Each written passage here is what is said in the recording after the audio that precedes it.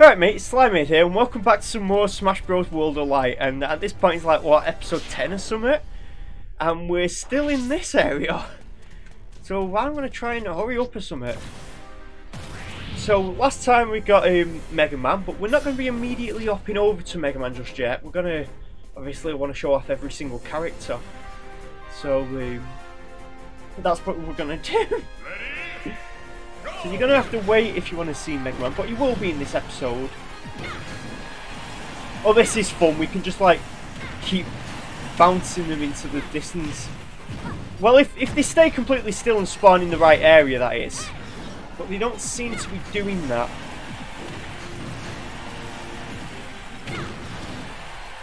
Oh! Oh, that didn't work. Get over there. Get kicked in the neck. I was going to say I think we broke Mr. Game & Watch's neck there, but I mean, does Mr. Game & Watch really have a neck to break? I'm not even too sure myself. We're going to turn this thing on and get access to this room. And I'm kind of dreading that room for one specific reason. There's a spirit in there that is honestly one of the worst in the entire game. Quite possibly within the top 5 worst spirits, I'd say, probably. So we're going to open some more of these doors. See, that's the only one that we need to get at the moment. But I'm going to turn all these on as well. So we can get access to, you know, the other parts of the building and that. See, it's this one here, I believe. This is the one that always gives me the most trouble. But we're not going to do that one, we're going to fight this one instead. We're going to fight Rob64. As you can probably guess, that would imply there is at least 63 other Robs. So, let's destroy one of them. Make sure they don't get to Rob65.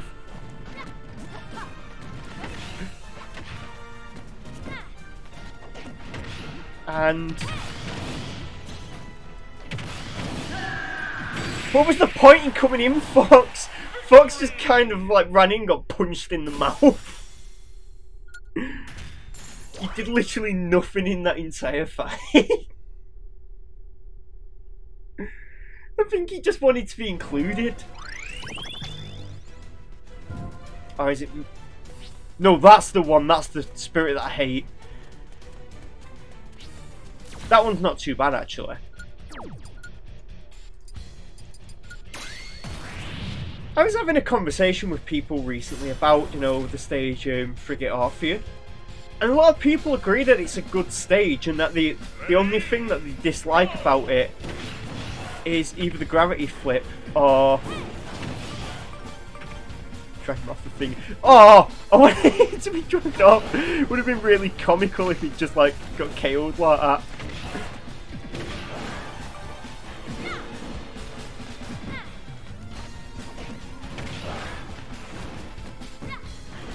Oh, I wanted to, like, see if I could break his shield or something.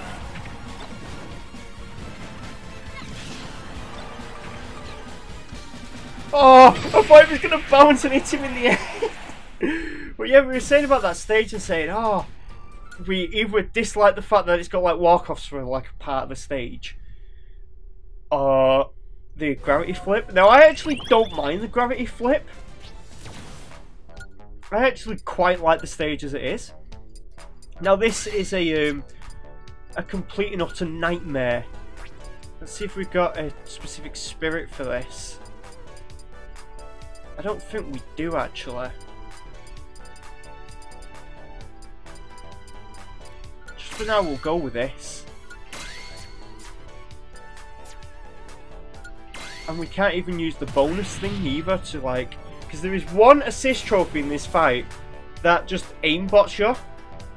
And just spams bullets, so it just becomes a bullet hell, but imagine a bullet hell piloted by a Minecraft skeleton, basically. Also, you can't reflect the bullets either.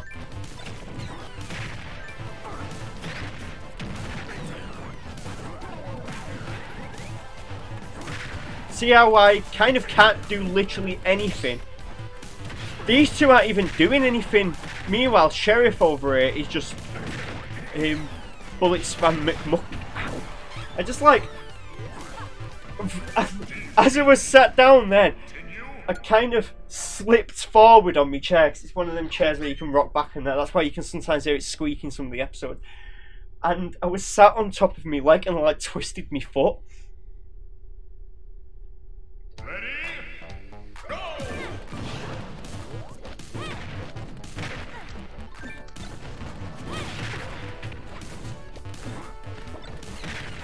Like I said, this is one of the most annoying fights in the entire game.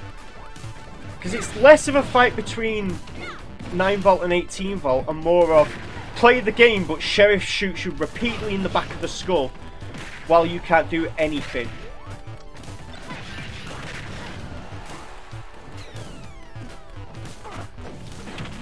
Also, yeah, that really helps, doesn't it? I'm trying not to get shot by Sheriff, but that proves to be a bit of a trick. Look, again, Sheriff again. Continue. I mean, at this point, you have to wonder why didn't they just make this the Sheriff Spirit battle? Because there is a Sheriff Spirit, and I actually don't have it right now. Ready? I know where it is, though. Go!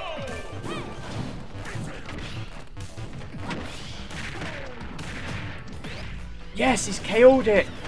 That's one of the good things about how assists are handled in this game now. It's that you can KO your own assist trophy. And there we go! Lads, we did it! We did it because Incineroar punched his own guy in the head. He just kind of like did a team kill or something.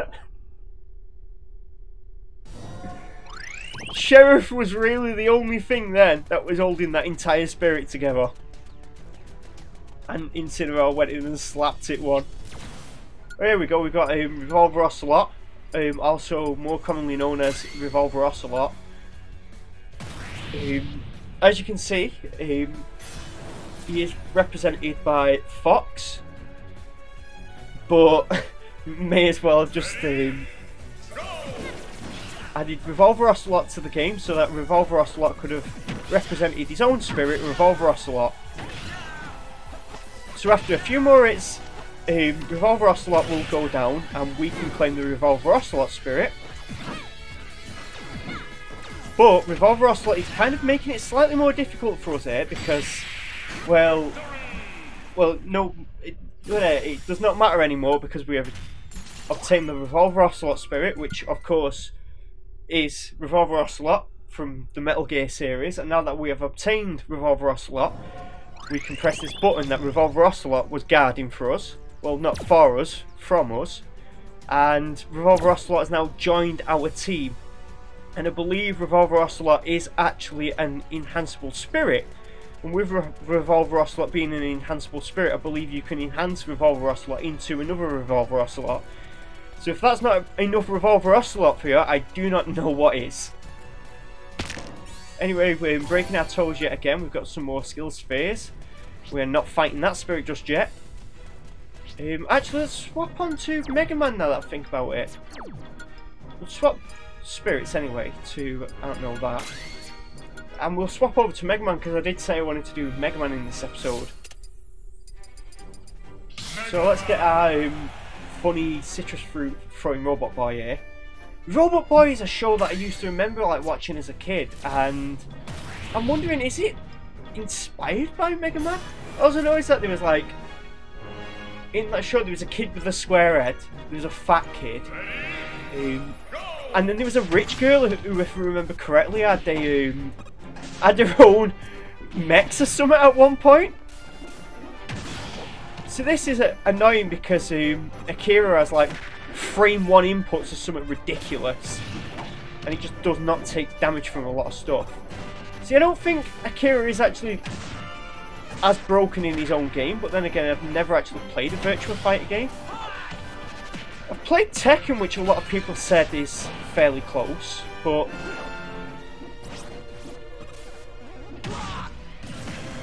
we've got to watch out for Little Max. He's got the KO punch.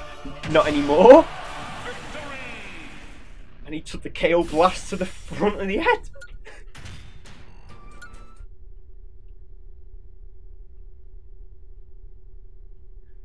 Anyway, moving along, we've got one more switch to hand. Oh, is it two more? Might be, and I'm just dumb. Actually, it probably is because I am quite dumb. I've decided that very much recently.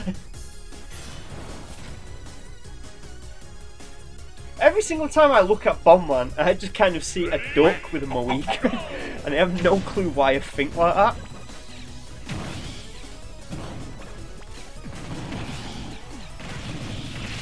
So anyway, there's one gone.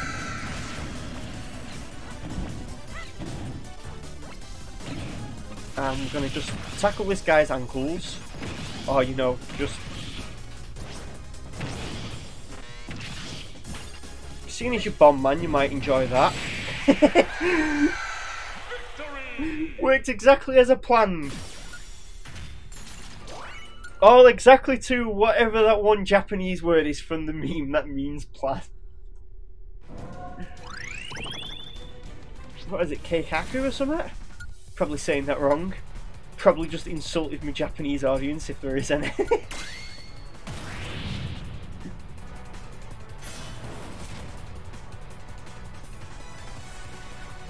I often hear about Ju-On being just kind of a dumb fight. So I've not actually played that far into Subspace.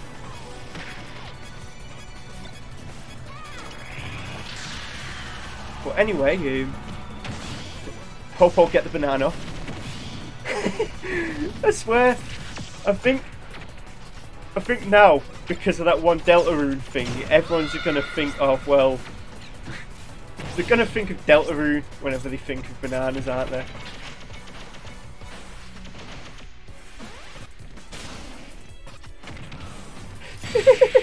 That worked perfectly as well. I just like the part where he's just like sliding under the what's it called, the bullets. I love that.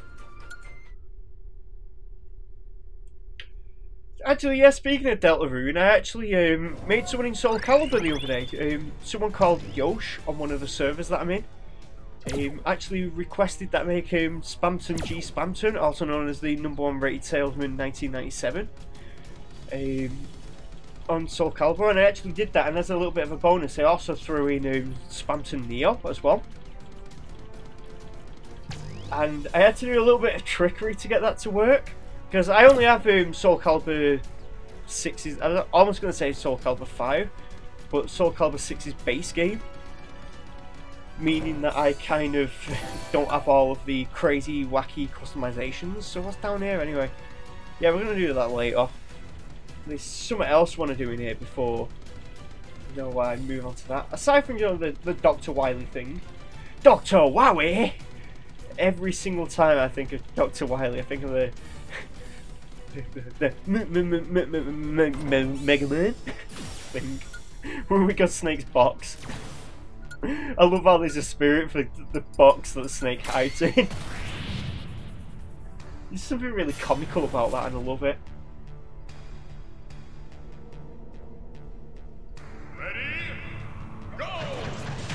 Do you remember this being an annoying fight as well? And solely because of the super armor and just guns. But if we can get the guns away from it, which I think we have for one of them, I'm probably just gonna keep jumping in the air so that I can, you know, or maybe not, because they seem to just want to spam. But yeah, that works. You got hit twice with the metal blade. I've never actually seen that before. But anyway, moving on. It seems like we've got a new challenger approaching over here. And wouldn't you know it, it's Snake himself. Every single time I think of Snake, I think of that one, that thing where it goes something like, Colonel, Big Burger Colonel. Yeah. Ready? Go!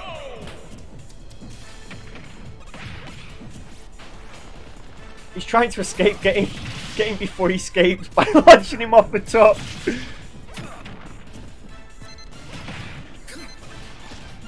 I was gonna praise myself for shooting the missile out the sky then, but then I immediately jumped into it anyway. Oh, I wanted to do something like funny and cool then, but Continue. didn't work out, did it? I was gonna like attack Snake in midair, but then I remembered that like, well, Snake's got infinite recovery range. You can launch Snake into the Andromeda Galaxy and like 2 weeks later he'll come back.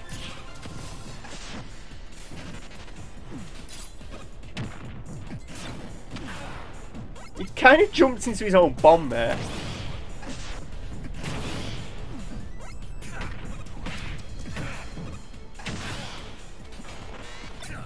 I don't know why I'm concentrating on this fight because it's not exactly anything.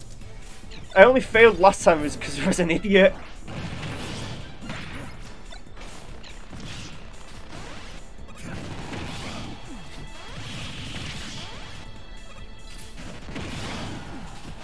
Right, Snake, recover from that.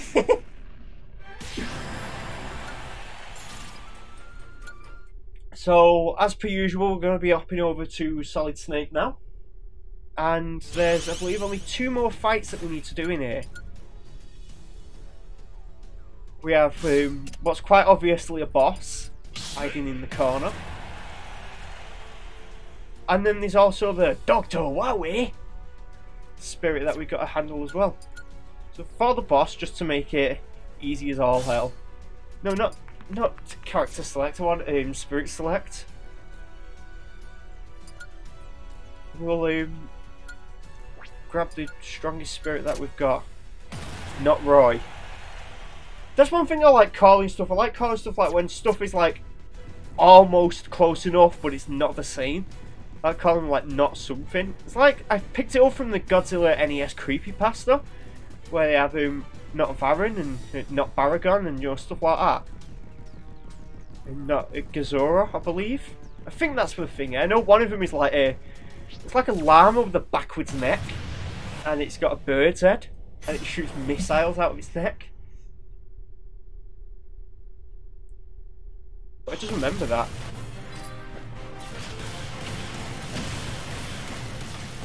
Let's see what funny stuff we can do here.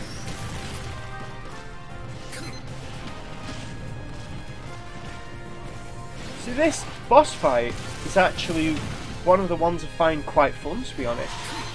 And it's probably because it is, quite an easy fight, to be honest. And I only got hit by that because I threw my own bomb at myself.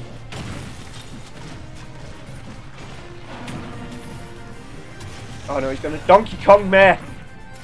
I'm going to be honest, I actually kind of want Gallium in Smash Bros as a playable character. And I don't think many people actually care that much for Gallium.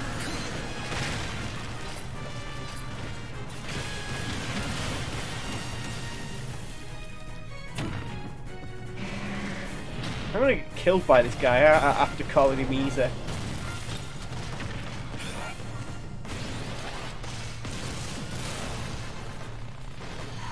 It's like the Let's Play curse, you can call something easy and then you get destroyed by it like 7 seconds later.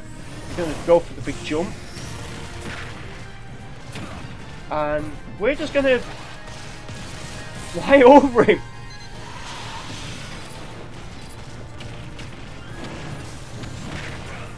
Oh, I thought I actually had killed him then with the bomb and the kick was going to like annihilate him, but that just didn't pan out, did it? Kind of unfortunate, really. Thought we'd done something like kind of cool there. A bomb set up into a big kick to the skull. Well, would it be a skull or would it be more like metal? Big kick to metal? I was going to say the robots have skulls, but some of them kind of do, because I believe like doesn't Mega Man have like some kind of like half titanium, half ceramic skeleton or something? I don't know, it's some Mega Man lore or something. Mega Man lore is kind of all over the place, to be honest. So the Galeem is getting angrier.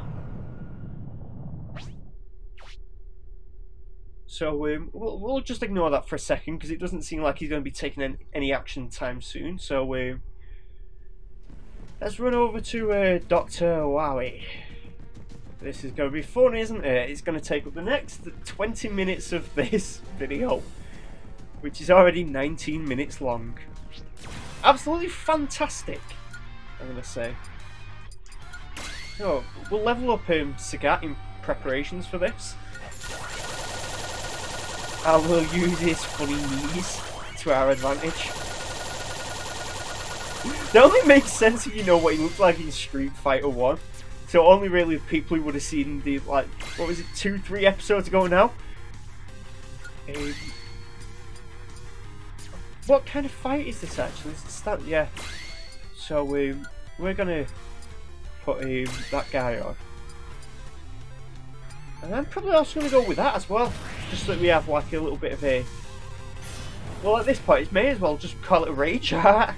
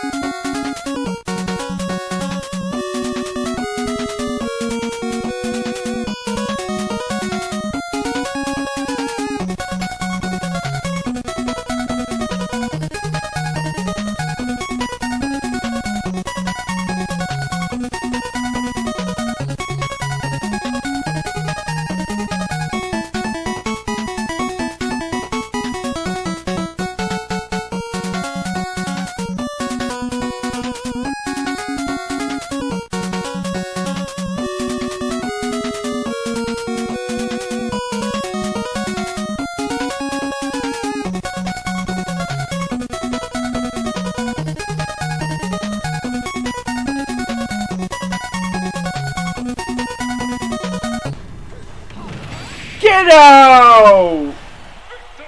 Get wrecked! You absolutely deserve that. Finally!